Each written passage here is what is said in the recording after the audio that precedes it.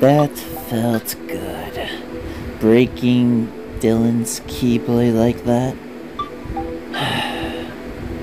A shame they got away, and a shame Watcher managed to survive my blasts. And also a shame that Arya, Darkpit, and Digi have now returned to the heroes. But at least the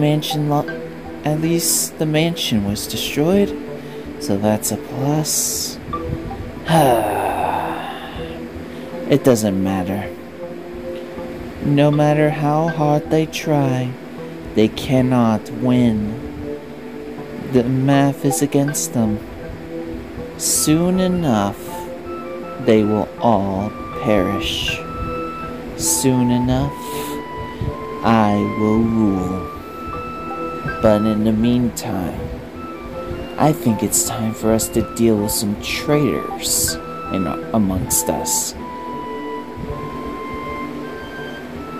It is time to weed out the weak of our army.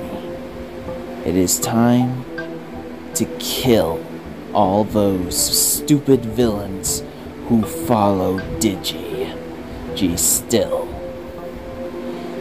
Or I could give them another chance to forget their faith in him. But where's the fun in that?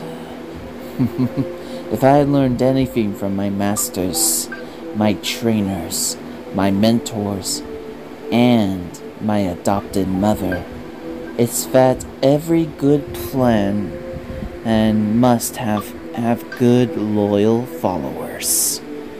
And those who ain't loyal must die.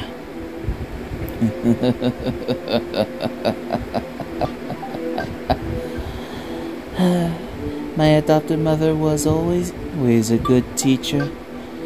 Taught me many different things.